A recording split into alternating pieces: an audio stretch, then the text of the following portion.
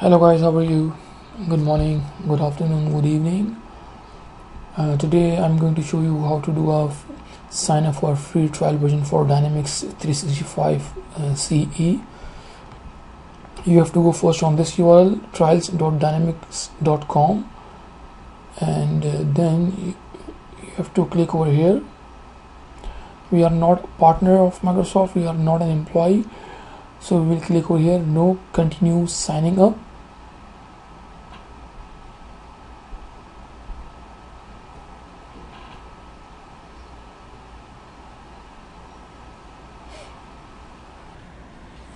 So this is the screen we get, and we have to put email address over here, and you will click next. Now finally we are going to start setting up our account.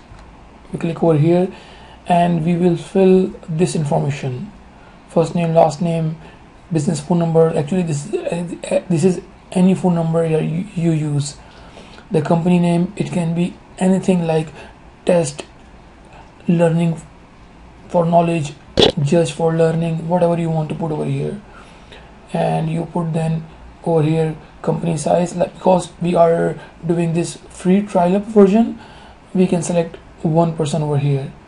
And then you will select your region: America, Canada, Australia, Pakistan, India, whatever, wherever you are. Okay, let me put over here first name, last name, mobile number, and I will get back to you. Okay, so I have put this information: first name, last name, and over here my mobile number. Company name, as I said, you can put anything, one person, Canada, and then you will click over here next. So when you click next, it will take you over here, and over here you are mentioning that will you receive text, or will you want to receive a call from the Microsoft for the verification purpose for your mobile number. So Microsoft will send you a verification code on your mobile if you select this text me option, or if you select this one, Microsoft will call you to tell you the verification number. It would be automatic call, but you will receive your verification code like in either case. So I always select text me. So as soon as I click over here, send verification code, I will receive code from Microsoft in my text messages. So I received this code, and I have put over here, and I will click verify. Microsoft will verify my mobile number against my free subscription. Okay, when I clicked on the verification, I am verified now, and this is new screen for me as well. They have changed again. They have been changing their user experience a couple of times in last 3 months. So I will try over here to create my domain. I always try to put the same domain as I put my username, but I will try over here DL365 CE. Check, it should be available. Oh, so it's available. I click next over here. Now create a user ID. Again, this is a new screen for me as well. Now create a user ID and password to sign in your account. So I will create, like I try to put the same thing over here as well, DL365C. You can put anything. Okay, my password,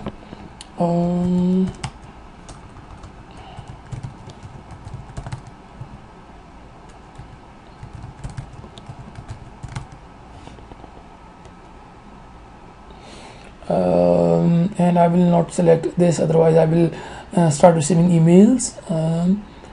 If I click sign up, hopefully it will go through. Let me pause my video. Okay, So after around 15 to 20 seconds, I'm seeing this. You are all set. Save this info. You will need it later. This is my username, and you will need this to log in Dynamics 365 CE. Okay, let's go.